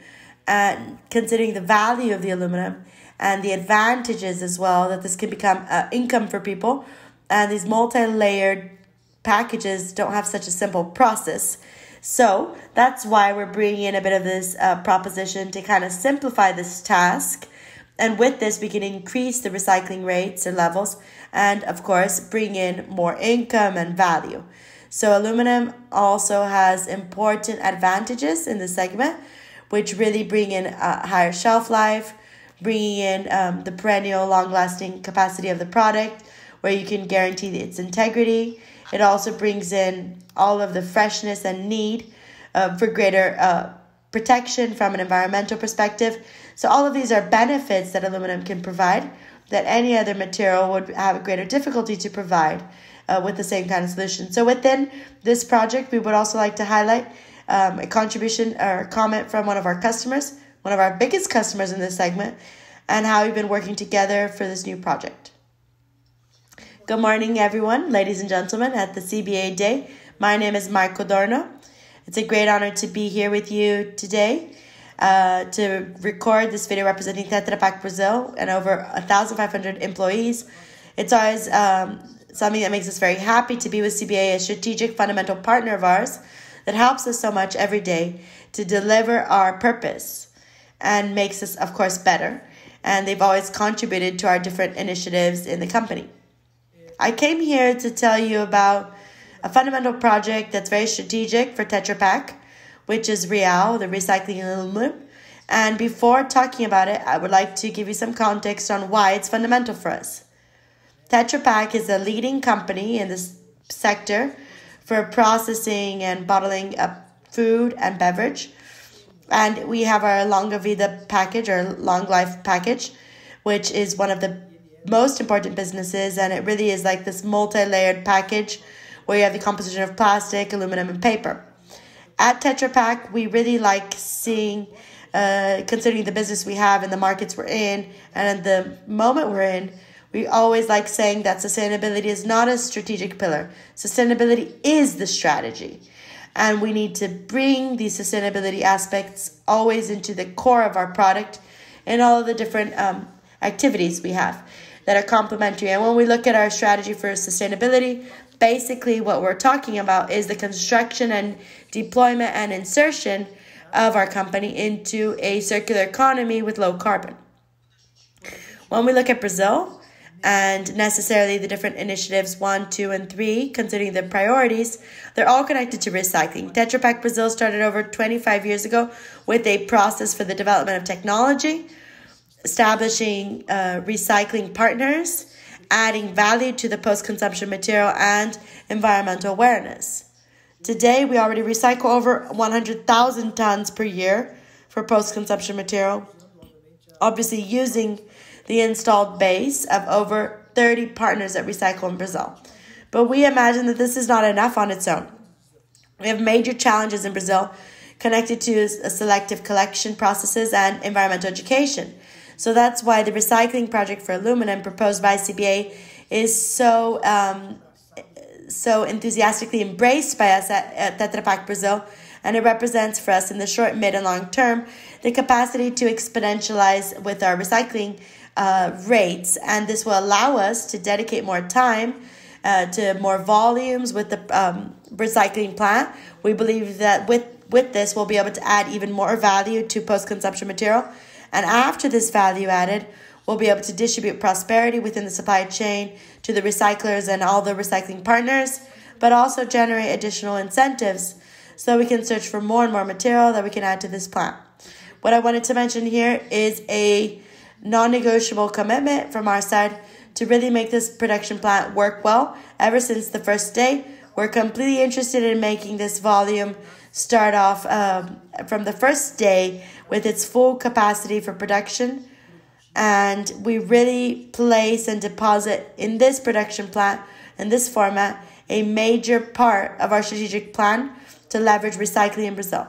So once again, thank you so much for this opportunity to be here. Thank you, CBA, for everything you guys do for us in our day-to-day operations. Count on us, and we hope you all have an excellent CBA day. Well, here for us, the proposition goes way beyond just offering aluminum.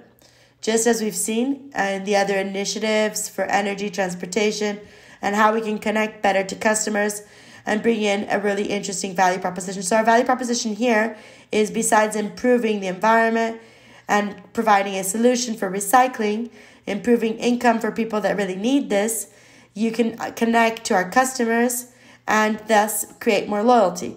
We're solving a problem for customers, which are their packages and how we can improve the recycling rates.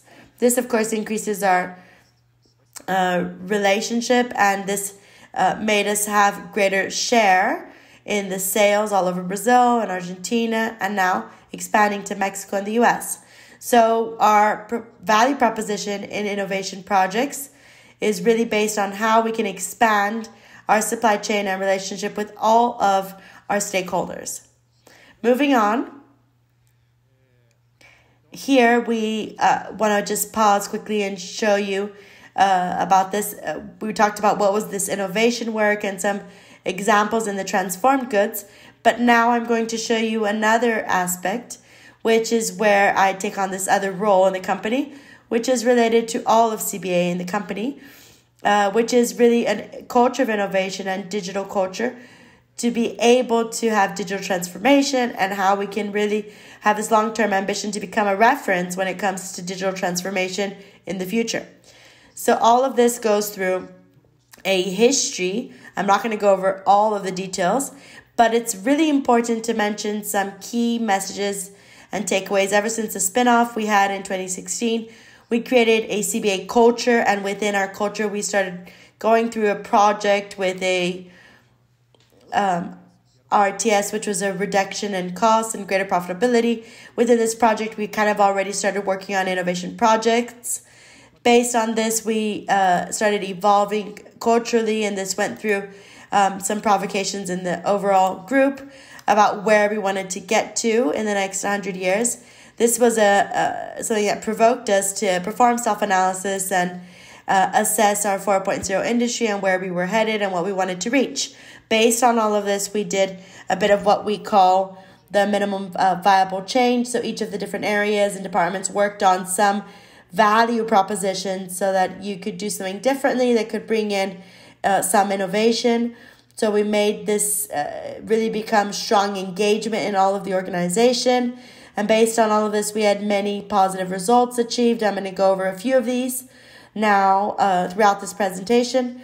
But as I mentioned, this also led to the fact that we noticed we were already mature enough to really create a process that could be a little more robust. And throughout this year, as Ricardo mentioned, we began our journey, which is actually something that started way back then, more dedicated to this innovation office where Amabile represents this full-time office as well, and the participation from other people in the company on specific projects that we call these box projects. And these spots also lead us to create some career plans and propositions where we also use people's knowledge and skills, but we can also at the same time expose these people to other activities along with their non-linear careers.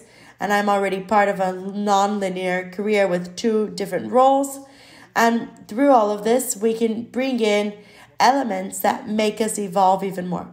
So this is a bit of our value proposition. And based on all of this, we also work on self-awareness and knowledge in the entire company leadership team, with training, alignment of expectations, where we're focused on reaching, what are the tools we're going to use. We involve in these projects 12 different initiatives with over 200 people involved.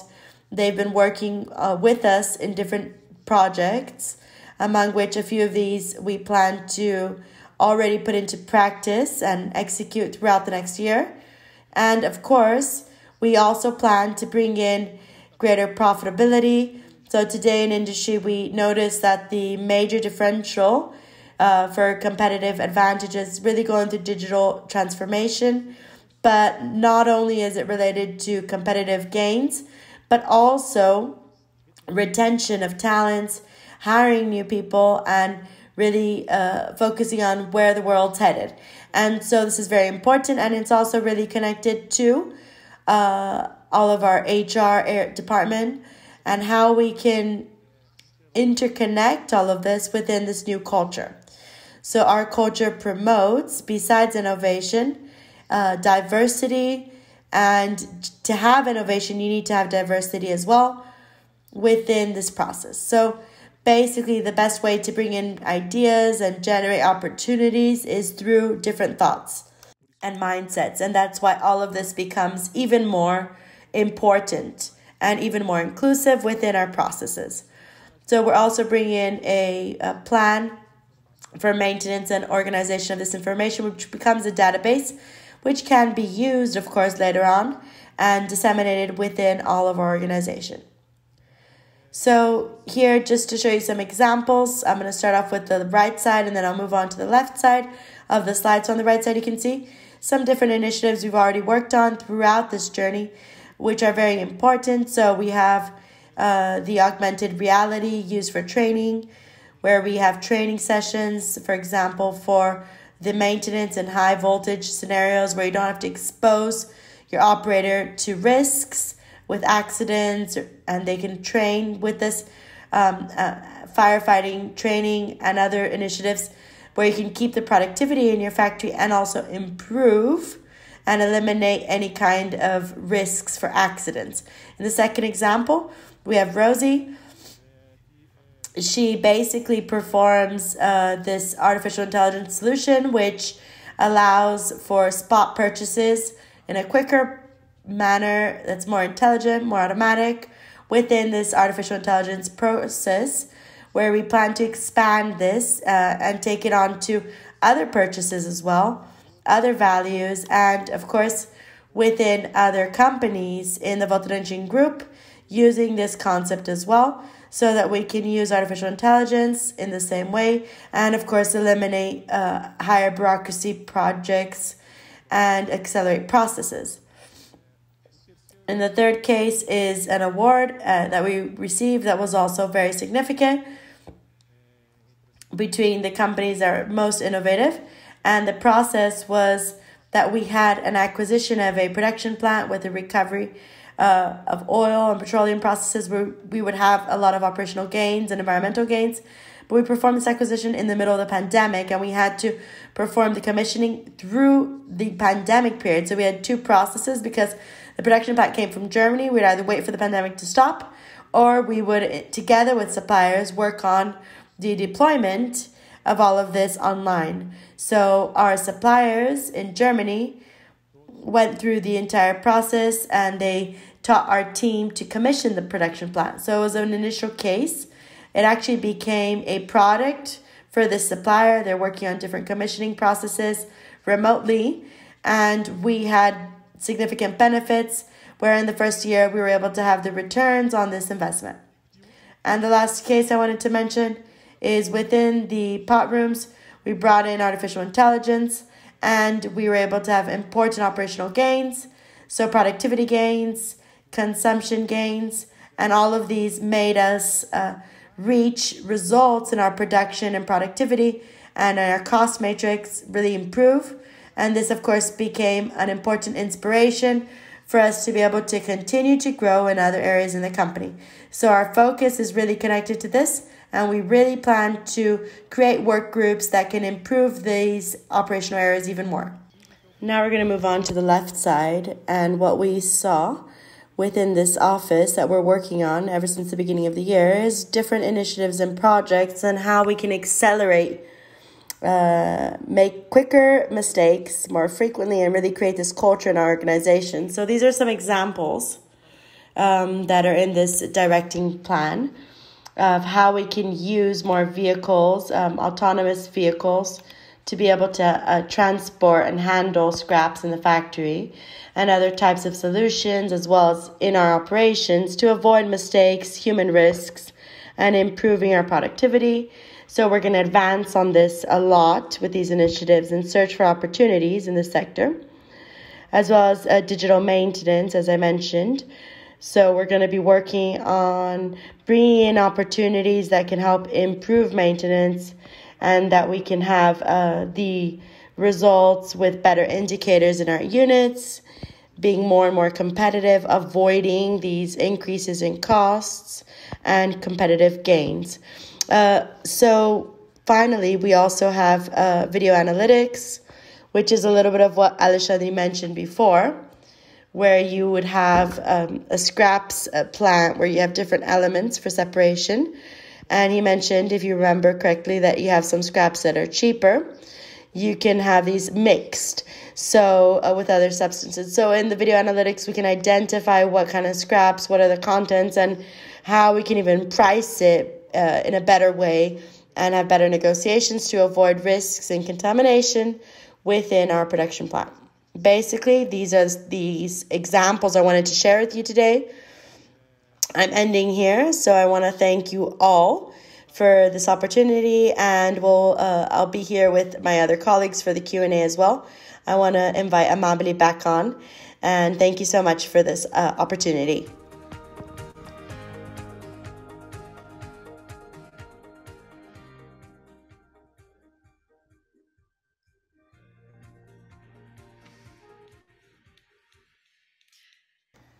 Excellent. Thank you all so much. And thank you, Varela. Thank you for the contributions. Also from our customers. It's great to see these success cases at CBA.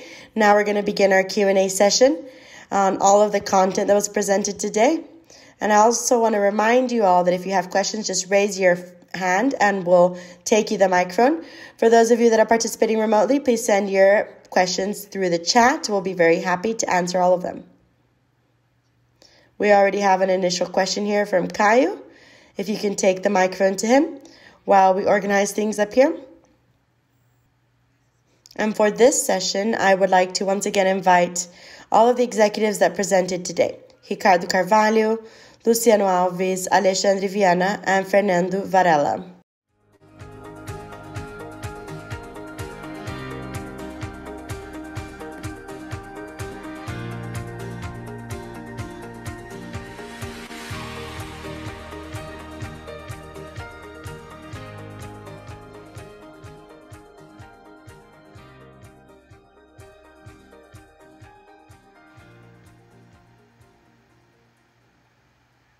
Thank you all. Caio, you may proceed with your questions. Hi guys, good morning again. Thank you for the time presenting. And it really called my attention, the part on recycling. So I'd like to explore this topic a little more. You did mention that for quite a while that this is a business you want to grow in. It's a business that you see a lot of value in. There's reduced volatility, and it reduces a bit of the volatility for the primary section. There's low carbon emissions, low capex per tons, and it's really in line with what you mentioned with the acquisitions you announced as well. And I think one comment that calls my attention is the fact that you would like to dilute this exposure in the primary segment that's a little more volatile through the recycling segment. And that calls my attention, right? So what's the dimension of this? From your mindset, what would be considered a more adequate structure for CBA when it comes to volume in the future? How much of this would come from the recycling business and how much would come from the primary aluminum segments? We already had this conversation with the business of primary aluminum, and there is some kind of a gap. And so this will maybe not be as easy to work on due to maybe a lack of greater predictability from the market. And so maybe that's why you would follow the recycling segment more. So I want to hear from you guys on how the structure would be. And I think a second question would also be in line with the same question, which is, what would be the pathway for this? From a priority perspective, would these be new acquisitions with Alux? Or would this open up a whole universe that's greater, where you can think about more organic expansions, greenfields, brownfields? And also, I'd like to know if you already studied something in this direction, any possible synergies, and if you have anything you could share with the overall economics in the project, and things that are maybe a little greater in this segment that you could share with us as well. Thank you very much. Thank you, Caio. I can answer that one. Let's think about primary aluminum. And today we have a capacity of over 380,000 tons. That's going to move on to 430 in 2025. And then we'll have a full capacity of primary aluminum. And additional expansions in this segment, I believe, will depend on how the industry will evolve, right? New technologies coming in. There are different issues with the intensity of capital involved. So I'd say that for the period of time we're discussing in the next 5 years, we'd probably stop when it comes to liquid aluminum, but all the rest would come potentially through recycled aluminum. So at this moment, we currently produce or process about 130,000 tons of scraps. So you would add this amount, and that could grow more. So maybe another 50,000 that would come from Metalex. Remember, there's a capacity for 100,000, but just an additional of 50,000 because these 50,000 I'm substituting with scraps that I already have.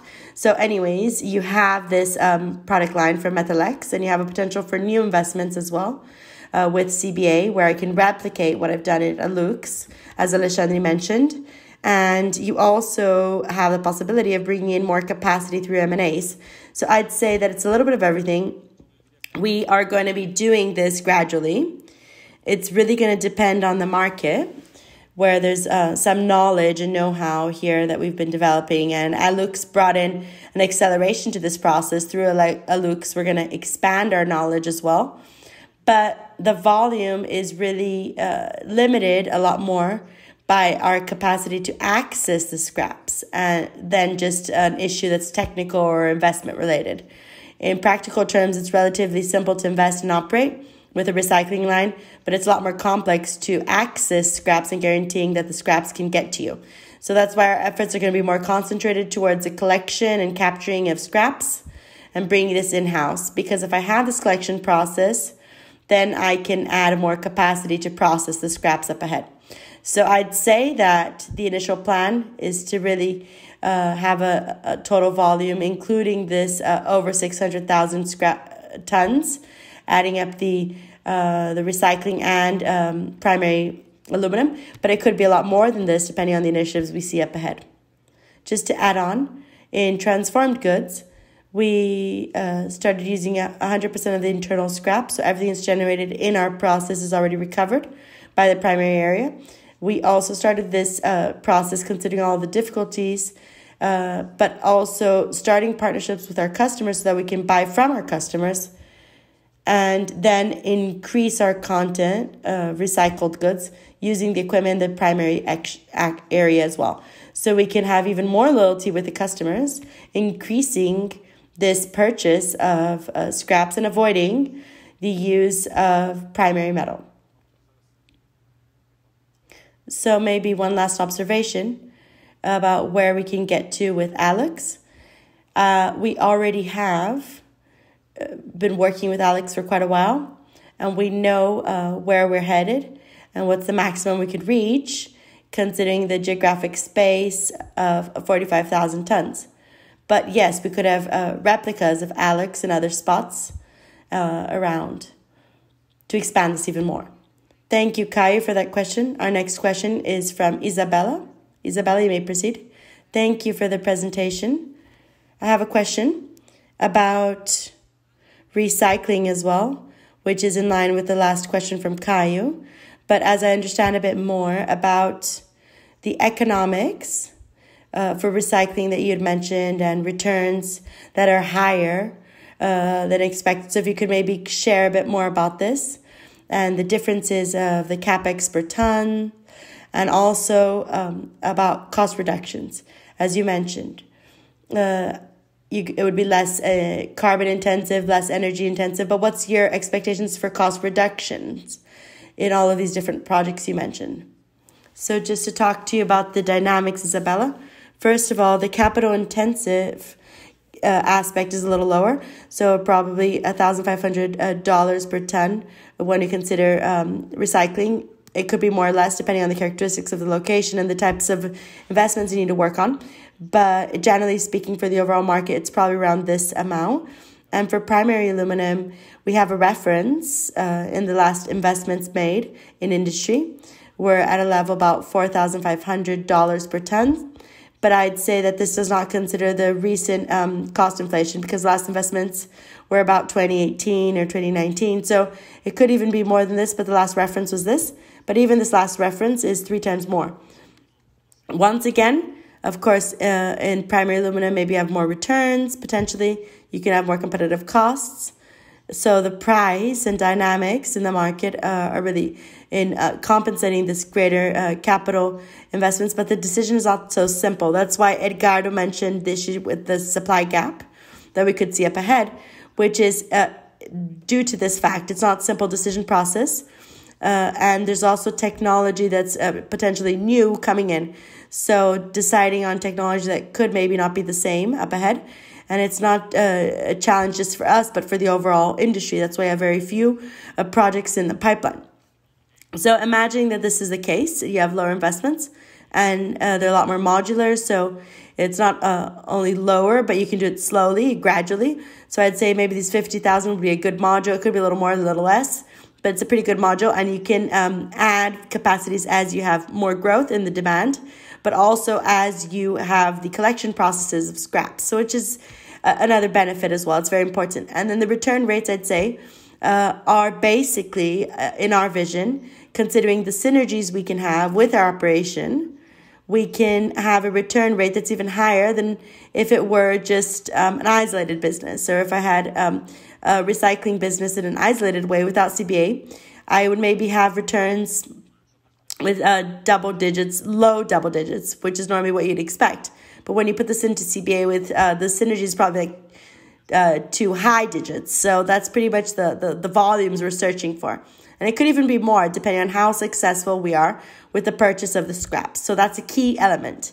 If you can access scraps that are cheap, you can have higher returns. And this is a point that's very important with the level of collection and the improvements you need to work on. And besides this, the line Alexandre showed you about this for the separation of the scraps is really fundamental, because based on this, I can buy scraps that have less quality, that are more contaminated. I can separate the contaminants.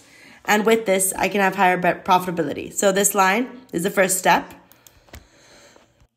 It will already be very relevant for us, but eventually we can have other investments also that can take place in the future.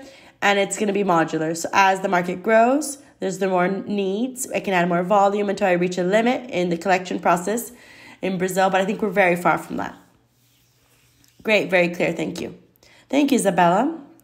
Does anyone else have any other questions? Just raise your hand and we'll take you the microphone. We have one question here from Leonardo from Bank of America. Thank you, guys. Just about this discussion here on the impact that this should have for the company as a whole. You mentioned there's a volume of 600,000 tons, including expansion with primaries as well, but including recycling. And I wanted to understand a bit more about this in line with Isa's question about what we can expect as margins once we reach this volume. And then a second question is if this expansion and this greater focus on recycled items and transformed items could somehow hinder or change the company's decision process with the expansion for regarding primary goods and even the Rondon project. Well, thank you, Leonardo. The first point is that in our vision, this volume I mentioned is the first step and something that we're going to really implement based on this, of course. But naturally, in the recycled goods and also transformed goods, in the downstream process, you have margins that are more stable, but they're also kind of a little more locked in. You buy metal, you process the metal, and you resell it. Typically, in the transformed aluminum market, you consider 5 to 15% EBITDA, and the recycling maybe from 10 to 20% EBITDA. But it really depends on each market, because depending on the market, if the scraps are already expensive for the producer, you have less margin. And when scraps comes in cheaper, you have higher margins. So in aluminum transformed items, the margins are a little less volatile. But basically, that's it. You have this margin, but it's guaranteed. It's more stable. When you put this in to CBA, naturally, you'd bring in a business that has margins that are lower, but they're more stable. So we're looking at it a little differently. Instead of looking at how this will impact our average margins, we can see, look, we have this possibility for primary aluminum that's going to capture some important movements. And when you have a peak in prices in the overall market, that we can compensate this part with primary aluminum as it is today. We'll be able to capture it and bring in this EBITDA. And in our base, we also have more stable EBITDA that guarantees kind of a buffer. And this can grow as I increase my volume of recycled aluminum or transformed aluminum. And I can also have less volatility in my EBITDA. So our vision is a little different. Of course, from a percentage perspective, it really depends. We don't want to give a guidance, but it's really difficult to estimate a percentage value because it really depends on how the primary aluminum is going to be, and it depends on all the LME. But of course, what's most important is that as you add alloys or more recycled volumes and more transformed volumes, I'm also adding more stability in the EBITDA. So as I evolve, I have a greater certainty that the EBITDA will have that value or delivery and less volatility for that EBITDA that's growing more and more. Thank you very much, Leonardo, for that question. Now we have a question coming from the chat online for Alexandre Viana. He would like to understand more about the installation deployment of recycling lines at Metalex and about how this will impact the increase in production in the consolidated level, because the energy consumes ingots from other plants as well. So if you could talk about this a bit.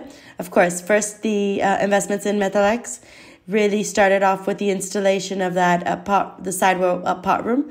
And this will only increase its capacity with Metalex from 65 to 90,000 tons. So you have 15,000 tons additionally. And with this line in recycling, I'm going to increase the content of recycled goods in the products Metalex produces.